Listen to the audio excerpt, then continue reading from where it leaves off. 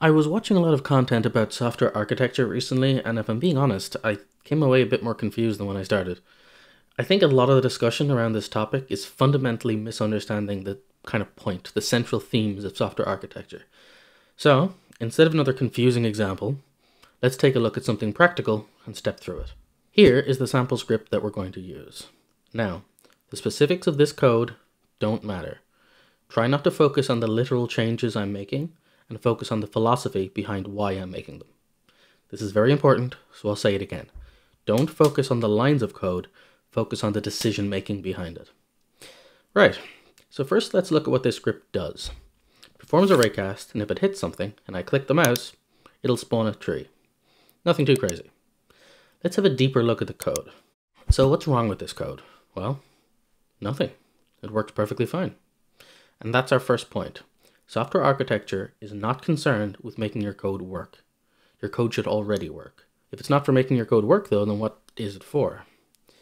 Well, imagine you're working for someone else, and you make them this script and they come back with some feedback. Something like this. Hey bro, thanks for the script, it works wonderfully. I did notice it spams the console with log messages. That's great for debugging, but I'd love a way to turn them off and on. Thank you, Jason, my boy. Pretty simple request. Pretty representative of the kind of thing that would happen in a normal project. A change request. Now this is the single most important word here. Change. From this point on, I want you to look at this code with that word in mind. Change. So our task is to be able to toggle the messages. Now, being expert programmers that we are, we know it's just a simple Boolean flag and an if statement. We know what the request is, and we know how to write it. With all that in mind, how much do we have to change this script? No, sorry, I don't have any change. To add that feature? Well, it looks to me like 5 places, one for each debug log. And 5 isn't that bad. But again, we're not looking at the lines of code, we're looking at the philosophy of the code. What this is really saying is that in order to make this change, I don't have any change! The amount of work it will take to fix it is directly proportional to the number of log messages in the class. So it's 3 this time, but it could have been 300. Now let's go back in time and make an alternate version of that script. Now it's pretty similar. The only real difference is we have this log method down at the bottom. So let's revisit our request. How many changes do we have to make to this script to add that feature? I just gave you change! 1, right? And it doesn't matter if there's 1 log, 10 logs, or 10,000 logs. So a seemingly small design decision in advance took a future change down from an unknown amount of time affecting a large and unknown amount of code to a predictable single location and a single change. That is the point of software architecture, to support change. Let's say everybody loves that Boolean change so much that you've added it to every single other script. That's going fine until you get another change request. Okay, I love the fact that we can now individually change the scripts. That is great. But we have a lot of scripts in the project, and toggling them off individually one at a time is kind of cumbersome. So I was just thinking, is there a way that we could maybe add a group toggling feature? That would be pretty useful. Thanks. So we now need a way to not only show log messages from one class, but to toggle on and off messages from certain classes. So how much change is that going to be? Well, it seems to me that it's going to affect every single class we've written. It's directly proportional to how many scripts we have in our project. Well, why is that?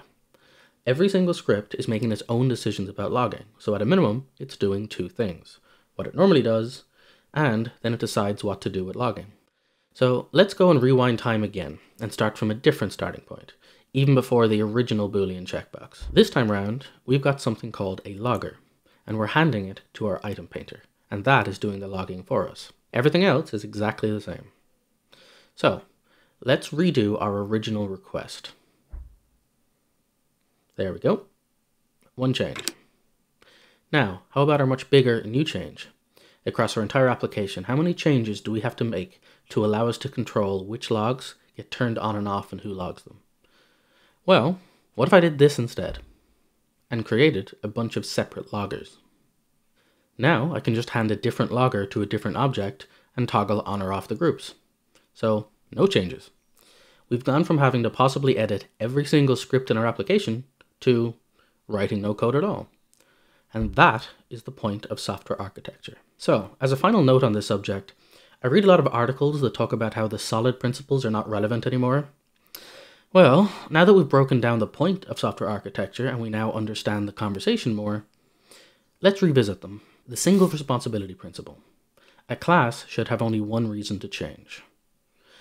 Well, did you notice that the reason we potentially had so much work ahead of us with the second request was because the item painter was responsible for two things: painting and logging. Now, it seems to me like pretty good advice to say that if a class was not responsible for logging, like in our later example, we wouldn't have had this problem in the first place. So this is what the single responsibility principle is really saying. It's not about 50 tiny interfaces or other complex nonsense. It's simply saying that the reason logging will change are different than the reason the painter will change. So, changing logging over here should not affect painting over here. They're unrelated responsibilities. Okay, so what about this one? The open-closed principle. Software should be open for extension, but closed for modification. What does that even really mean? Well, in our first example, we had a change to make. And in order to change that, we had to rewrite parts of the code. We had to modify its contents. In our second example, in order to change the behavior of the item painter, we actually didn't have to open the item painter at all. We could just change the logger. So it was open for extension, for changing the behavior, but it was closed for rewriting. We couldn't change the code. The advice here is that your life will be easier if you design your code such that you can add new behavior without modifying the contents. Seems like good advice to me. And if you want another example, here I am adding a prefix label to all of the logs in our item painter, and I don't have to even touch the item painter class because it's closed for modification, but I'm still able to extend its behavior because I'm changing which logger and how the logger is working. Right, I think we'll call it there. I think you get the point. If you hear people talking about the death of the solid principles or anything like that, ask yourself if they have discussed change at all. Have they really talked about what the principles are really about, problems they are trying to solve? I hope you found that helpful. If you did, please feel free to drop a like and a comment. You can also support me over on Ko-fi. And if you do, you'll get access to the private Discord. So, catch you on the next one.